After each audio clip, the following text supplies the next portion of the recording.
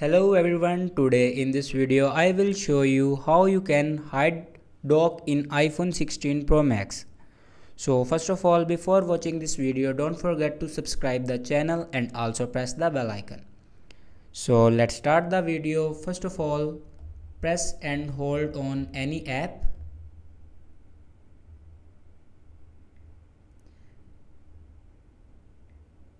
And then you can see the option edit home screen, and now you can see these four dots. Simply click on these four dots for hide your dock, and if you want to hide these docks, then simply turn off these docks, and after that simply click on blank space and your dock will be hidden. And if you want to unhide your dock, then simply press and hold on your screen, then click on these three dots, and here you can select your docks.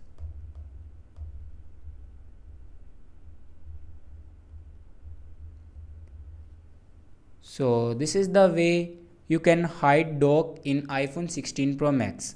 Thanks for watching this video.